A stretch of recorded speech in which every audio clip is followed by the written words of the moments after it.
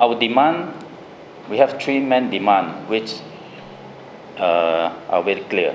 First, we want to seek the truth for Teoh's case. Without independence and professional investigation, that cannot be done. So the government must ensure there are really the independence and professional police force to investigate this case. The second, upholding justice. They must prosecute and convict those who violated Teoh Beng Hock's human rights under the Penal Code, including the Section 302 or Section 304. Okay, the third one is to reform the institution, because other than Beng Hock, there are a lot of people die in custody also, whether die in MSCC custody or police custody or immigration detention. So this is a serious case. We hope that by demanding justice for Teoh and demanding institutional reform, in the future there should be no more victim of death in custody.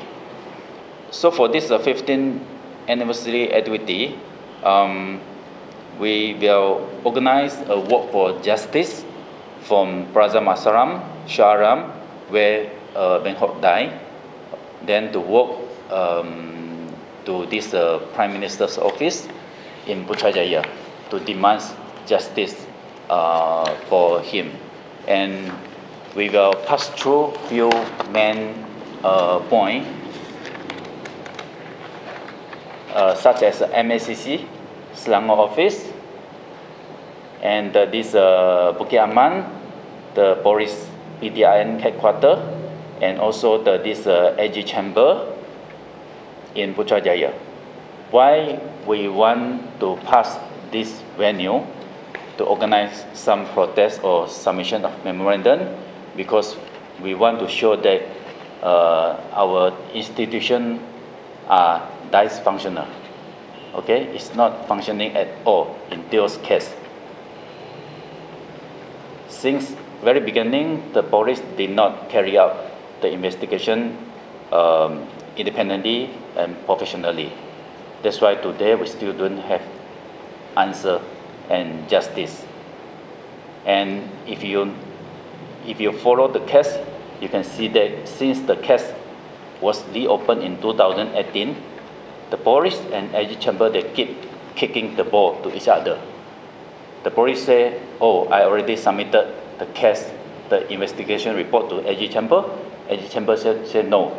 He came back to this police, then police sent again, then AG chamber keep back again. So 5 years have passed, but nothing has happened.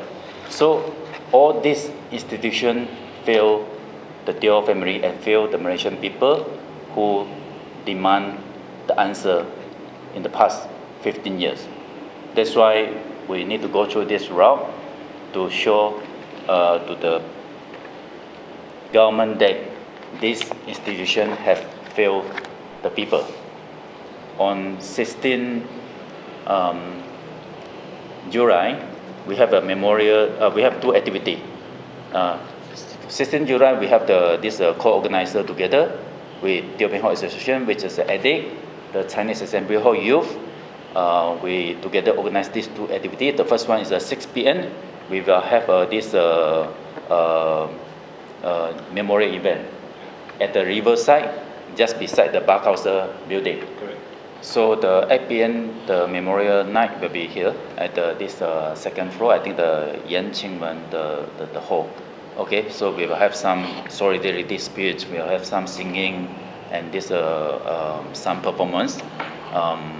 Then yeah, a moment of silence to remember the Teoh and also the other victim, including another victim, Guna Segaran, also died on the same day, 15 years ago. For the work for justice and the memorial event, we welcome the member of public to join us, because this work, especially this work, the format is that we will take turn, okay? Not all the people walk through the 100 kilometer. So everyone, member public, can register with us at this Google form. Then they can choose a period. They can walk maybe half day or how many kilometer. because we want to make it more participatory. So this is demanding justice. It's not only us. We must ready the people behind for the justice for Beng Hock and also this institutional reform.